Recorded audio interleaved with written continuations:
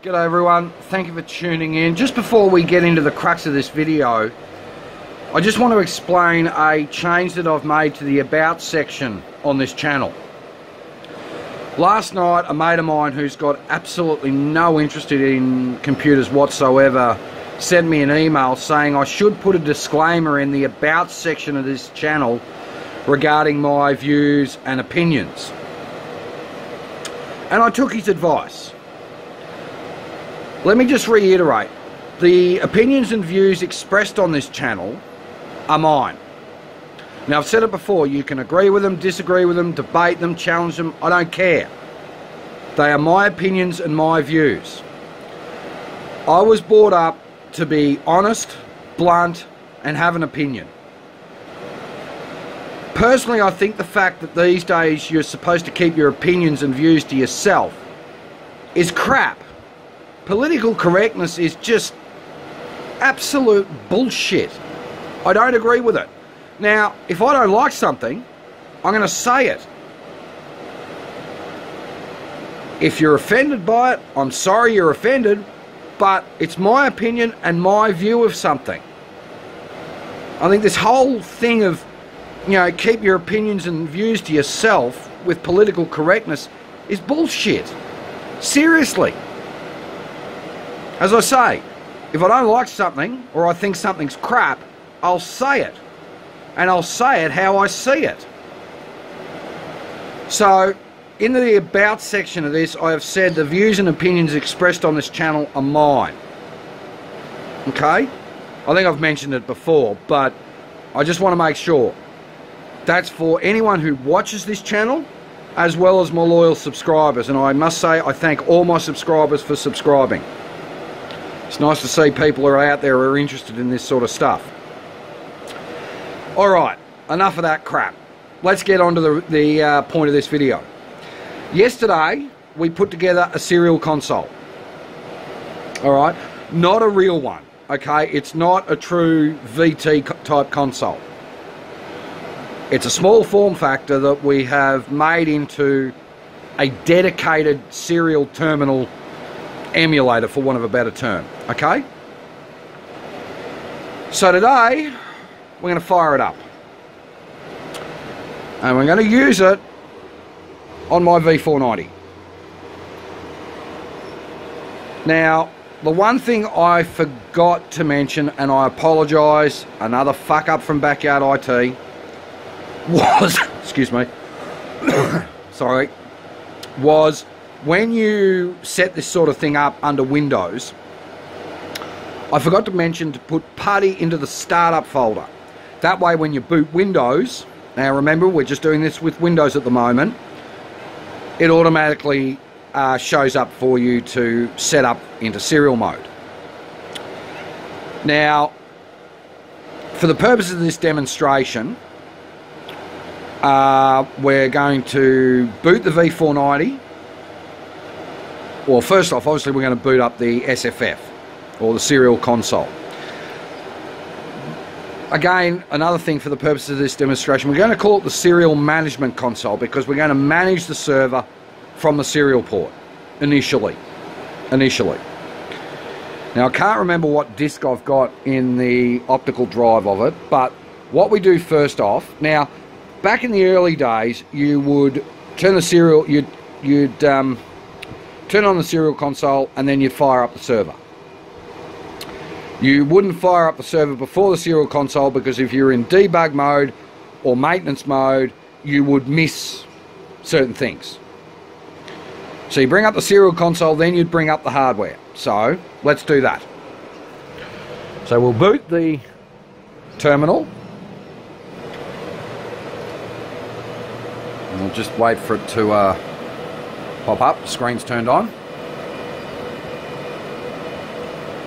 This is the quickest booting XP machine I've ever seen.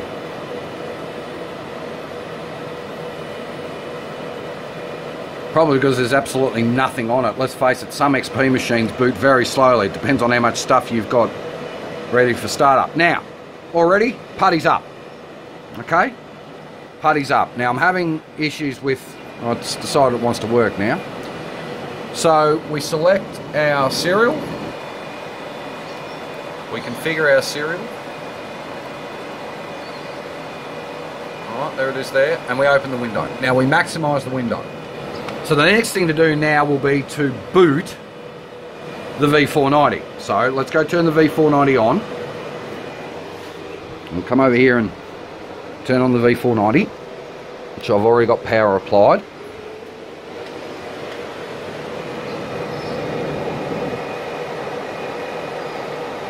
And we'll wait for it to start communicating. So there we go. So as you can see, now the other thing on here is I've got no network driver, I've got nothing.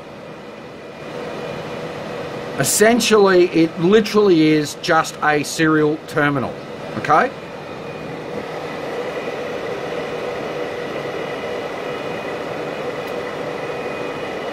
Probing all the field replaceable units. And there it is. Alright, so we'll let this boot. We're not obviously going to video the whole post for a V490, although I will say one thing. Booting this is quicker than this. Obvious, really, I know. Alright, so we'll come back and we will set the server up through the serial console. Alright, so still going through the power on self-test. And you can see there that it's running post 4.22.34. We obviously need to update that, so we need to be able to update that to something. Don't know what yet. I think I'm supposed to be able to update that to 4.30, but we'll get to that shortly. Now, as I said, we're just running XP. There's no... You could probably do it with Windows 2000. You could probably do it with Windows 7, but the upside to having XP is very lightweight when you just install the very basic operating system with nothing else. Okay? I don't even have the network card turned on. I'll go for post reset.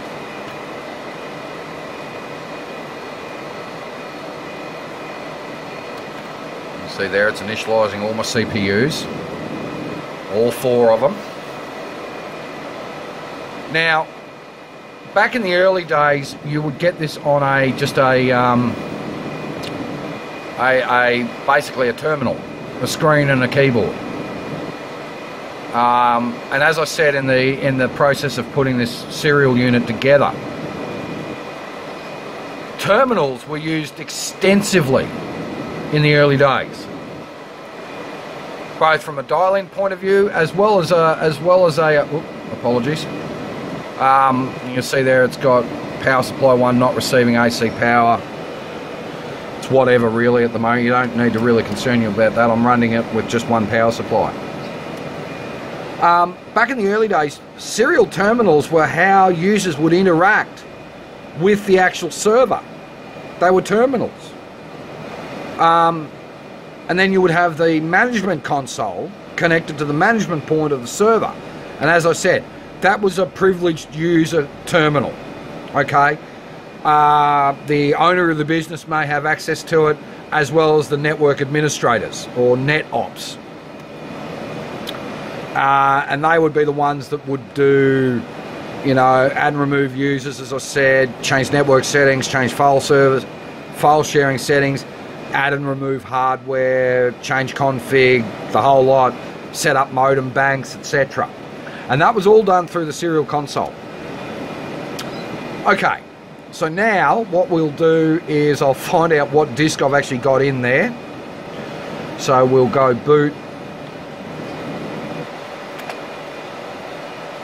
Now I can also say boot IDE 0 with this because the CD-ROM is on the IDE bus and its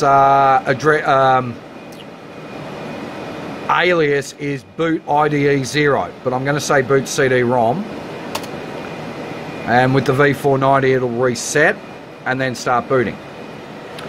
So this is administering the server from a serial management console. Now, a long time ago when I had a different channel which I shut down years ago. I was back then doing a lot of retro IT, but I didn't have the equipment I have today. So I shut it down. Okay, so we've got Debian here. Now, this would be a good thing for anyone who knows what the problem is. Debian. Now, this is supposed to work on the V490. However, I'm going to show you what happens. So if anyone out there can tell me what the problem is it Debian, is it OBP, or what, it'd be really good. So everything I've read says that Debian should work on a V490. I could be wrong, but in theory, I'm led to believe it should. But you'll see something will come up that says that there's a problem, namely that face. Now this is the error I get.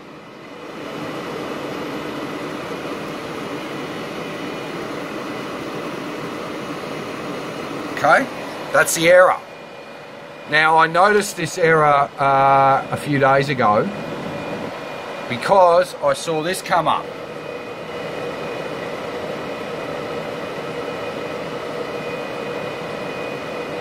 Bad SW trap. So if anyone knows what's going wrong, I'd be interested to know.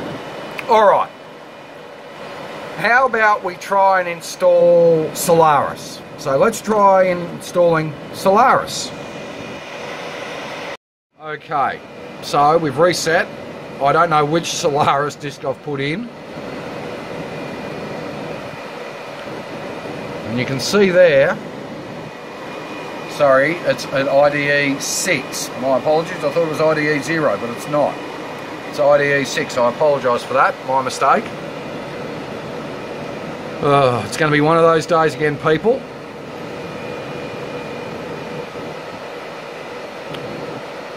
In the early days of serial or consoles, a lot of them would have an NVRAM in them for the console settings.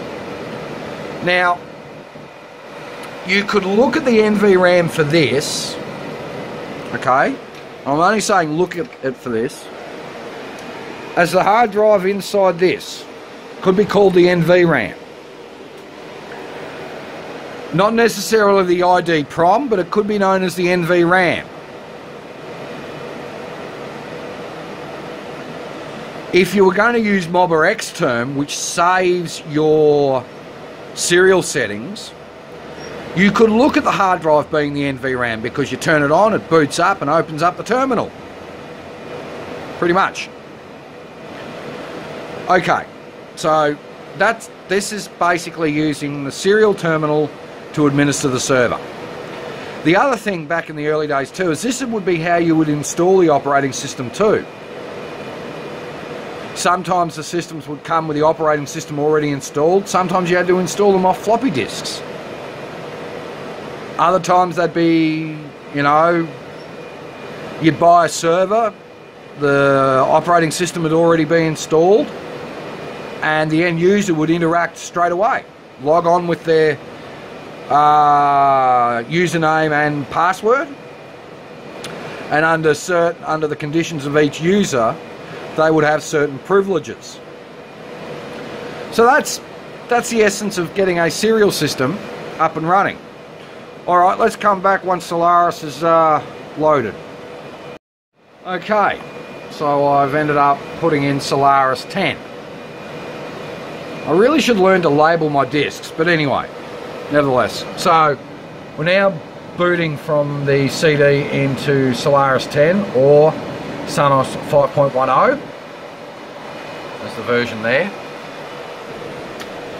And that's basically it. And now what you would do, as with a serial management console or serial console, is you would go through the normal steps of installing the operating system, and then you would interact with it in the same way. So while you can still do it from a network computer, this would give you a little bit more customization ability, especially if you've done a fuck up like me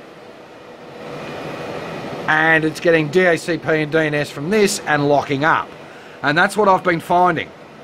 So the idea behind this is, in theory, I should now be able to modify the DHCP and DNS settings. So obviously the DNS would be 127.0.0.1 for itself.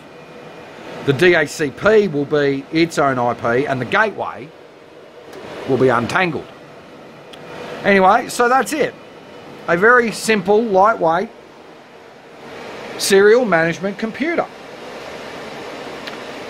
As I said, it doesn't need to be highly spec'd up. It doesn't need to have a whole pile of grunt, because it's only going to run as fast as it can talk to that. So even if you were to set it up on a quad-core Xeon processor with 16 gig of RAM and, you know, 3 hard drives in RAID 1 with a global hot spare, it's not going to perform any better, because it's only going to run as fast as the two can talk to each other.